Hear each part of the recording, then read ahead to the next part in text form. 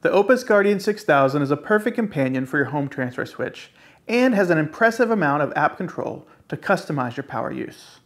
I have the Guardian 6000 set up with my manual transfer switch. Now the 6000 is a 240 volt capable unit, and in a power outage it can deliver up to 6,000 watts of power at 240 volts and 3,600 watts of power at 120 volts. My transfer switch can utilize 240 volt split phase. It's a 6 circuit 30 amp switch. It allows one side of the split phase to power 3 circuits and the other side to power the other 3 circuits. I could have a 240 volt circuit set to take power from the 6000 through these two 20 amp breakers and then have 4 15 amp circuits. I can also use all 6 circuits separately with the available 240 volts. That's how I have it wired right now. We have the L14 running up to the transfer switch, and every switch is on. You can see my little orange light there. That means I'm getting both legs of the power out of the 240. So let's go see what we can do. Right now, I'm pulling 610 watts. So a big part of that 600 and something, 550 now watts is this giant LCD TV. That is not very efficient. And my stereo system down there. I also have my refrigerator on. And now let's see if we can start the microwave. Get that going. All right. So now we are pulling 2,349 watts. I'm gonna have someone turn on a hair dryer upstairs. Go ahead. All right, we're at 3,000 watts. Turn it to high. 3,630 watts. Let me turn this on low. I'm now at 4,500 watts. And this light in here is also pulling off this. I don't know if this will do it. 5,000 watts just through my transfer switch. I'm gonna go ahead and call this a successful test of 240 volts through the transfer switch.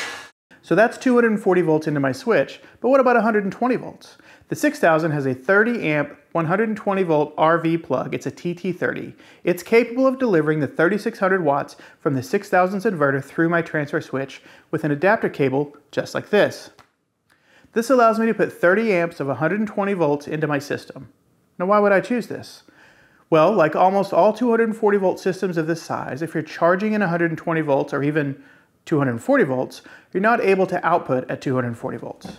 That means in order to take advantage of the 20 millisecond EPS function at 2400 watts, you would need to output at 120 volts, and the RV plug is capable and covered under the EPS protection. Only have 2 of the circuits on right now, mainly because we can't do almost 6,000 watts on the 120 volts. It's really limited to 2400 watts with the EPS. Okay, we're back with the entertainment system, and of course the light on. Microwave's back on, entertainment's on. We're looking at 2,000 watts. Again, a couple hundred lower than the max. So the main thing that I'm trying to do with these 2 circuits is to kind of maximize my solar input and the use of the battery, and just kind of shave, if you will, the power that these 2 circuits with these big television, microwave, and refrigerator, run all those from solar. There's a way that I can do this in the app that I'll talk about in a minute that really helps me to do this in a way that protects my electronics and allows me to get maximum solar usage out of the 800 watts of solar input that I have. Let me go over a couple of the new features in the Cleanergy app. The general interface doesn't look that much different than any other OUPES product, but the settings are where things really expand. Right off the bat, you can adjust the rate of AC charge from 200 to 1,800 watts at 120 volt input, or 400 to 3,600 watts at 240 volt input. You can adjust various timeouts and sounds, but the part I want to focus on is down toward the bottom. In energy management, you can set the charge and discharge limits. Some people never want their power station to go below 10% or charge over 90%, and you can select those limits here. Now below that, you can also select how much of your power is from the grid and how much is from solar. I have mine set up that if I'm charging by grid, it will stop at 70%. Anything over 70% will be from solar. And if the state of charge drops below 70%, then the unit will charge from both grid and solar. Below energy management is another major feature, scheduled tasks.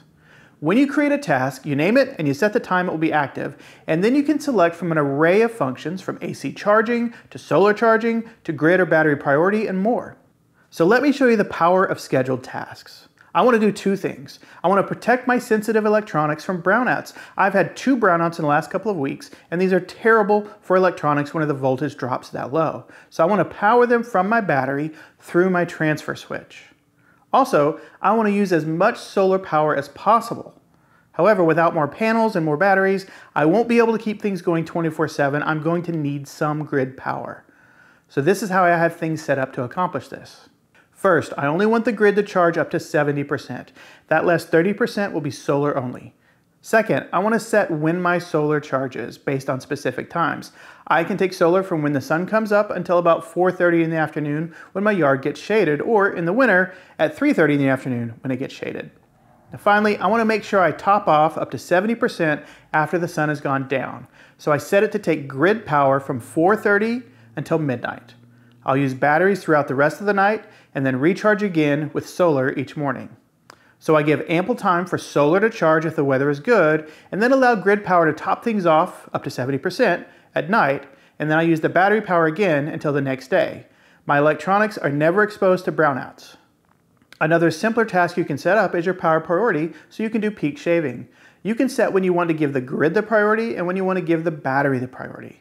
This means you can tell the 6000 that during times of high demand, when it costs more for power, it should use the stored battery power. And then later, when the cost of power is less, you'd be able to recoup the battery power by charging off the grid. And you can do this without any solar input at all.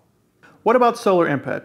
OUPES has improved their MPPT. The Guardian automatically detects any solar input over 12 volts and turns on to charge, and turns off when the solar input drops below 12 volts whenever it gets dark. Let me show you how this works. Currently have one of the 100-watt portable panels from OUPES set up, and my multimeter is showing that in the sun it is putting out about 23 volts. So I'm going to set this up, and we're going to simulate nightfall by simply closing my garage door. Closing the garage door.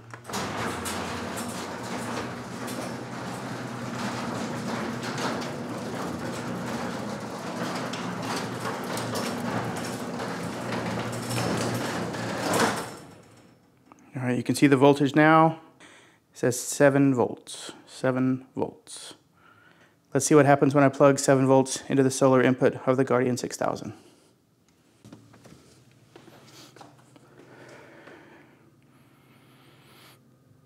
So there's no solar input. It's under 12 volts. Now, let's go ahead and raise that garage door again and watch it kick on.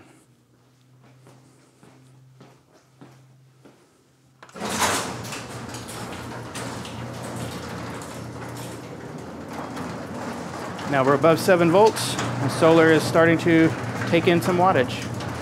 Won't be very much because this is a 100-watt panel. But there you can see, under 12 volts, no solar input. Over 12 volts, we get solar input. The Guardian 6000 is pretty perfect for home backup, and the new features on the app make it even better. So what does it cost? Well, the launch price actually depends on you. There's a link in the description where you can subscribe and get an email letting you know when the Guardian 6000 is released. For every person that subscribes, the launch price drops by 15 cents. If 5,000 people subscribe, the launch price will be $1,699. Currently, we have 3,660 subscribers, and so the price is right at $1,900. So follow the link in the description and make sure you subscribe. And if you want to see more videos about the new Guardian 6000, make sure you subscribe to this YouTube channel. How would you use the Guardian 6000? What would you power? Go ahead and leave a comment below. I'm Scott. I'm a fan of the Guardian 6000. I make other videos just like this over at my own channel, and you can check them out at ScottLink Media. And I'll see you on the next one.